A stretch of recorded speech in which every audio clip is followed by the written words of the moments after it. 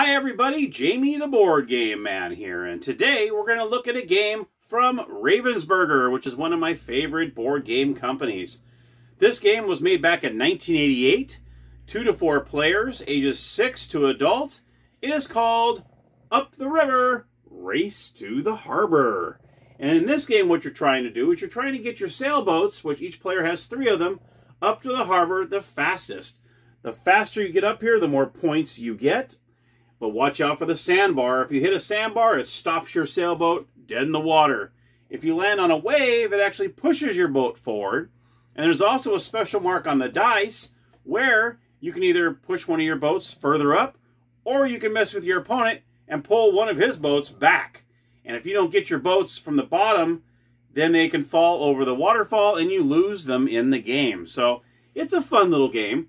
But let me just go over to the gamers table, and I'll show you how to play Up the River, Race to the Harbor.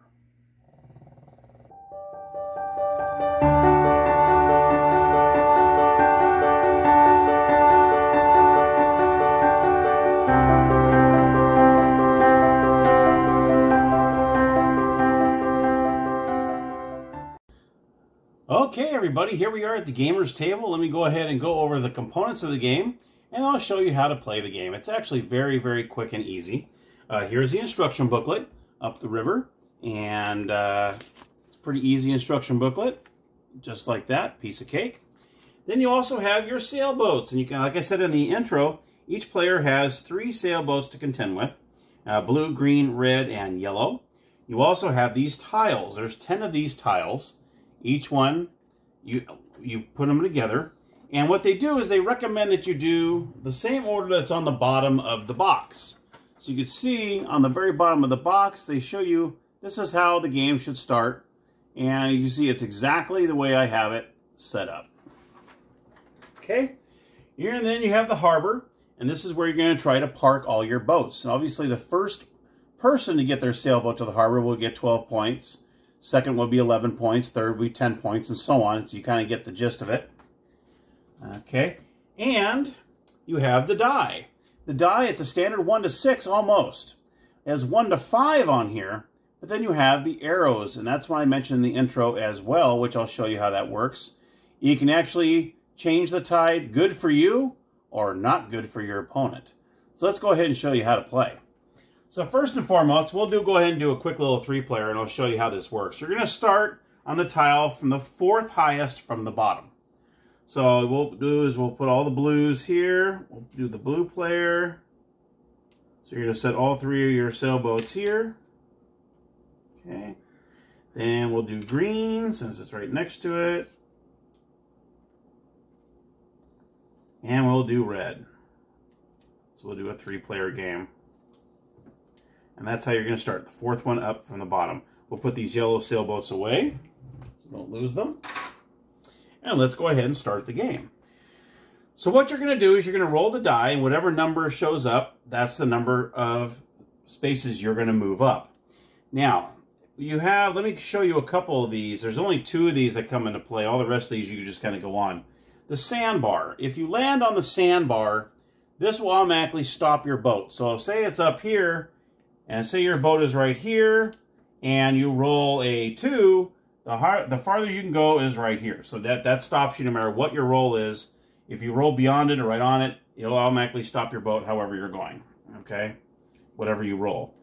Then you also have the waves card. This is the tide coming in. And if you land on this exactly, then you get to push your boat 3 spaces up. So it's really good. Now, it's only if you land on it directly, exactly. If you roll over it, then nothing happens. But if you land directly on it, then you go 1, 2, 3, and you get to move 3. So the first player will roll their die, and it is a 4. So blue is going to move 4 spaces. 1, 2, 3, 4. Okay.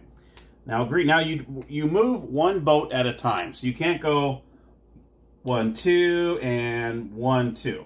You have to move 1 boat per turn. Okay. All right, now the green's going to go. Green's going to go, and green rolls a 3. So green is going to go 1, 2, 3. Okay. Now red's going to go, and red rolls a 4. 1, 2, 3, 4. Now, we're back to player 1.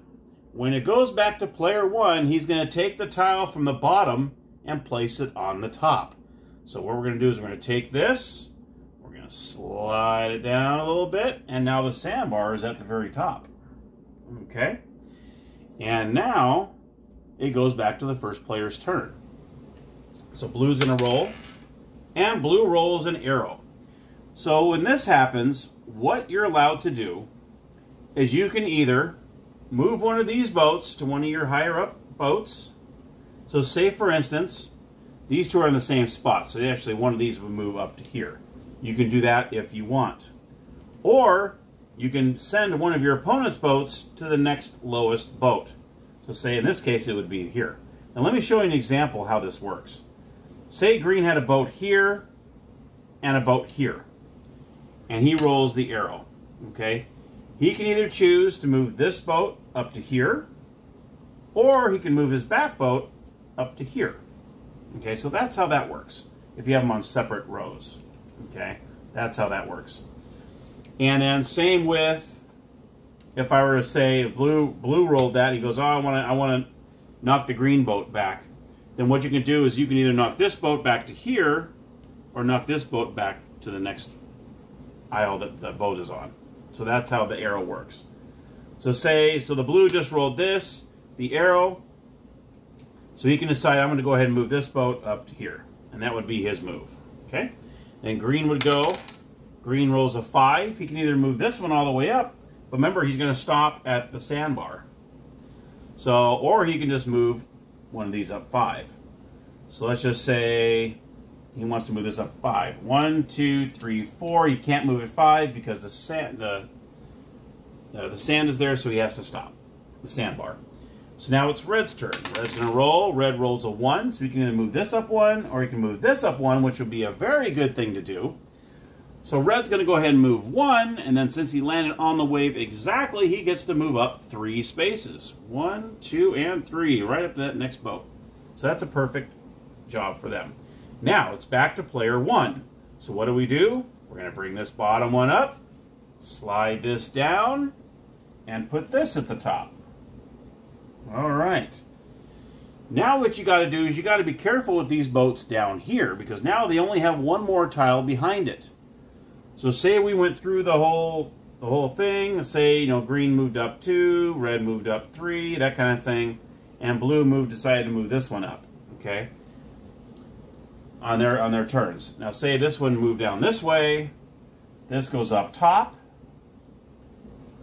Now 2 of these boats are in danger of going over the waterfall. Because if there's any boats on the very last tile and the first player comes back again and takes this away, these 2 boats that are on that last tile get flushed down the waterfall and they are out of the game.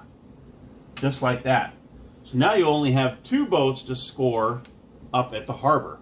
So you got to make sure you don't want to pay attention to all the boats that you're coming up here. You got to bring up the rear as well, just to make sure, otherwise they will fall off the waterfall.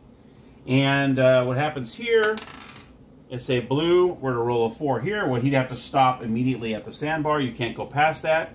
Green can now go past the sandbar because he's already stopped at the sandbar already. So say he rolls a 1, he can roll 1 here, and so on. And then red can roll 1 and move, and so on. If the green, let's say blue rolls, let's just say blue rolls a 3. There you go. Rolls a 3. He can go 1, 2, 3. He makes it first to the harbor, and he's going to go ahead and set it on in front of the 12. So, for instance, he gets, let me show you this up closer. There you go. And just like that, you see he will get 12 points for making it first. Then let's say green comes up and scores this. He goes into 11. You do not have to have an exact roll to finish. So say this boat is here and you roll a 2, 3, 4, or 5. You can just go right up top. So you do not have to roll an exact roll to make it to the harbor, as long as that sandbar doesn't stop you. And that's pretty much the gist of the game. Every time it goes to the first player, you take that bottom one, bring it up to the top, and so on. And that's pretty. And you have to manage all 3 of your boats up the river, making sure they don't fall off the end of the waterfall. And it's always good to land on the current, because if you land on this, like I said, you move up 3 spaces, which is actually really good once you make it up here. Or when it gets to be like maybe 2 or 3 spots up to the top, then you land on that, you automatically finish. So that's the cool part. And what you do at the end of the game, what you'll do is say all the boats come over here and they finish. And so on. We'll add these there too. You'll add up all your points for all the colored boats, and whoever has the most points wins the game. And that, my friends, is Up the River, Race to the Harbor.